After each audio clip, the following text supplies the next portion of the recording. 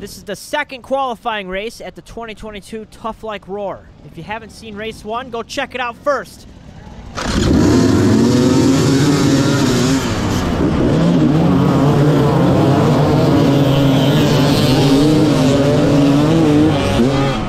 Not a great jump off the start, but this time I didn't fall, so that's improvement.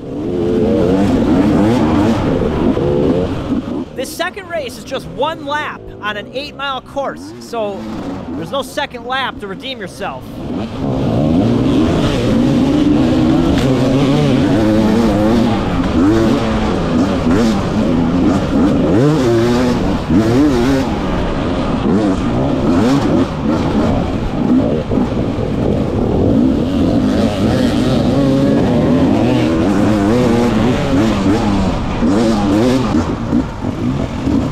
Settling out in the beginning here, we started getting into some rocks.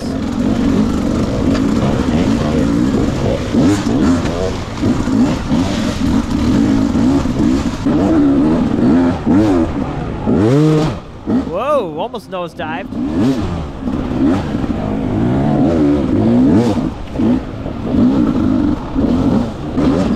I'm coming up this washout and I stall it. It happens to the best of us. I should just edit out my stalls.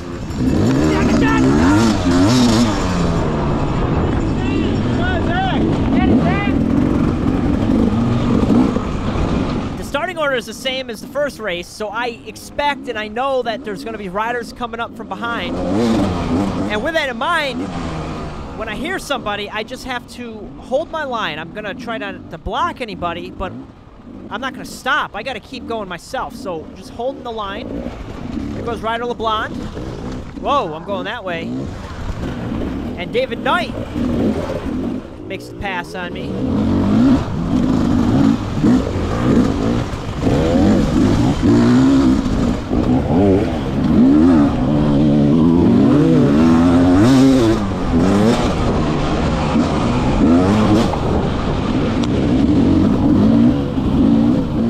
Starts going uphill in this washout, so I'm sticking to the left because I know everyone's behind me. There goes Pat Smodgy.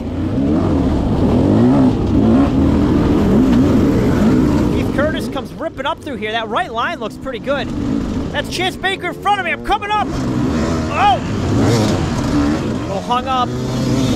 I hear bikes revving behind me. I may have caused a little blockage there. But you know what? There was a clean path around me. And you can go around. I sound like a vet rider. You know the guys that just won't get out of the way in the race? There goes James Flynn.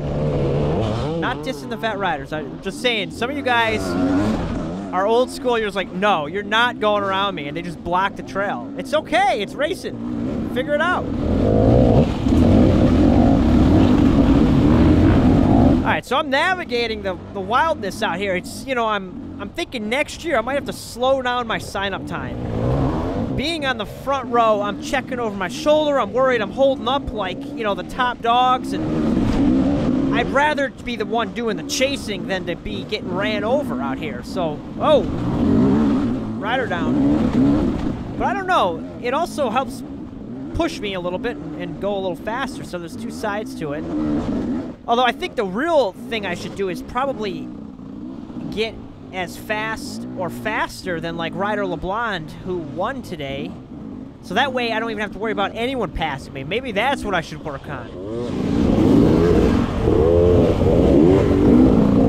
Jackson Davis, Nick Farringer, working their way in. We're coming into some rocks. I love this section. This is one of my favorites.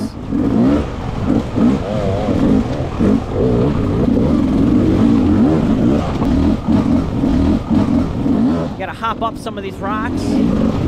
Whoa, it gets a little congested in this corner here.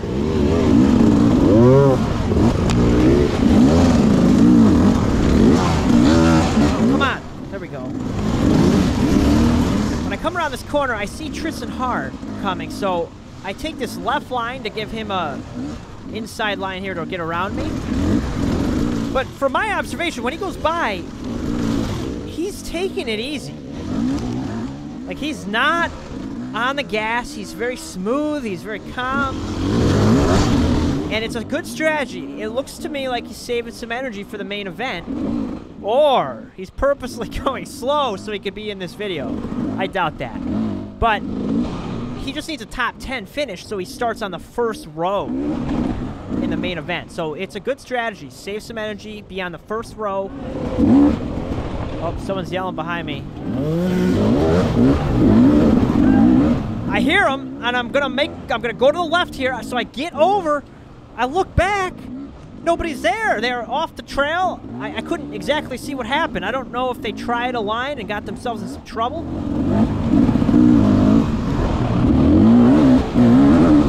This is where you just gotta kind of run your pace, stay in your line. They're yelling again, so I just gotta find a good spot. Right here's a good spot.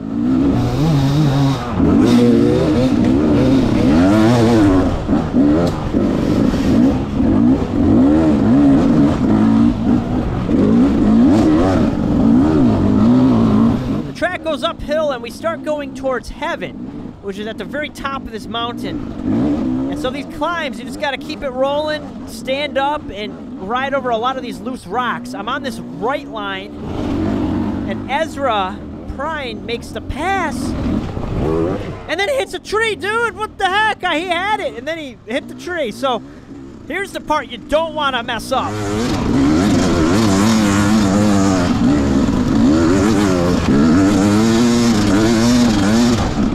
Sigh of relief, you get up that. Now, I'm a little thirsty. I go to reach for a drink out of my Camelback. Boom. You can see my left hand go for the drink. I got one hand on the bars, and it gets a little squirrely, and I head right towards that tree. The front wheel hits the tree. It pops the bike up, and it's just sitting there on the handlebars. They're asking me if I'm okay. All right. I was taking a sip. I'm good. So at least I got my drink. Oh. That makes me really consider, you know, the hands-free drinking systems. It's starting to make a lot of sense now why I would want that. So now my bars are really twisted up. I should have banged it against a tree, but I didn't really want to stop to do that, so I just keep going with my front end all tweaked out. It's twisted up, and we're going into Stairway to Heaven. A couple riders in here. I'm looking for a clean line. Take 1 second to kind of scope it out. The middle line's not looking great. These guys start going around me, so I drop to this left side, and now I gotta shoot up this. I'm spinning. Come on.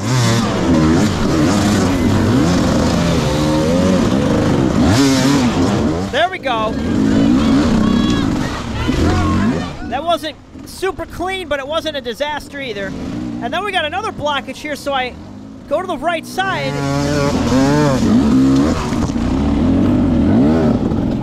Monkeying around here, I just stalled it. Oh, no! Uh-oh.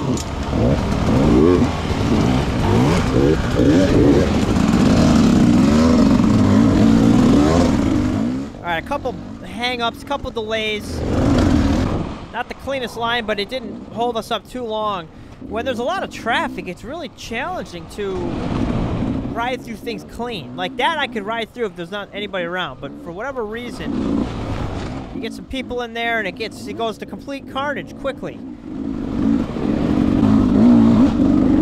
So now we're up in heaven here, and this is just beautiful trail. It's kind of rough though. Like, it's not smooth trail. There's a lot of rocks and bumps, so you're not really relaxing. And what also didn't help is that I had to keep my handlebars like 6 degrees to the right to be going straight, because it's so twisted up after that tree incident back there. So that was kind of throwing me for a little loop, but we're keeping it moving. That's the thing, is keeping progress moving. Oh, that's right. This tree right here. Look at this. I hit my head on it. I'm not even a tall rider. I can't imagine, like, David Knight going underneath that thing. You'd have to, like, get off the bike to get through there.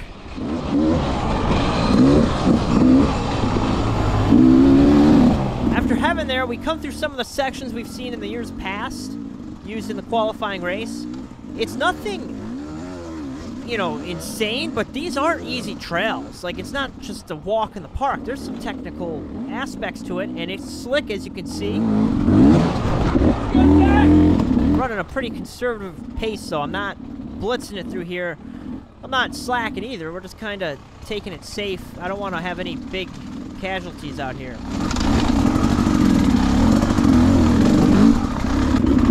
I noticed that my breather hose came off my gas cap, so in my head I feel like there's gas splashing onto my lap, but it wasn't happening. It just was in my head. I'm thinking, oh geez, that's gas flying everywhere. So once you start thinking about it, you gotta fix it. So I fixed that, but I gave up a position. Although now my head is clear. We're coasting. We're rolling right through here.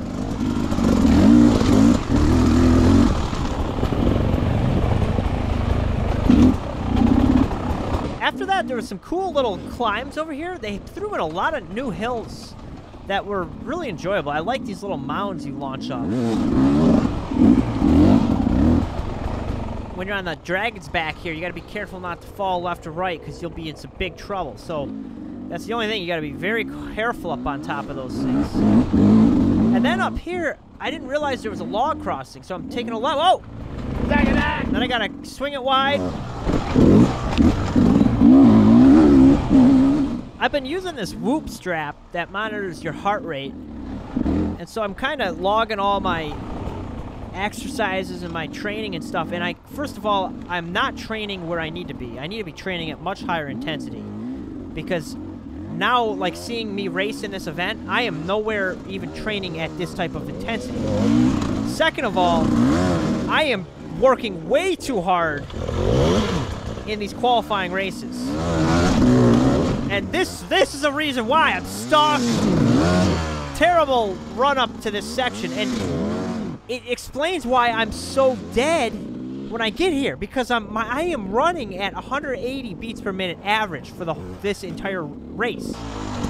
Pull this up here. I spent 39 minutes at average 180 beats per minute. So that's something I gotta work on. It's fitness, really, is a lot of it, and calming myself down. Yep. Oh, I let Brian May go by. He got stuck on the left line there, going out of here. I take the middle line. Come on, Zach!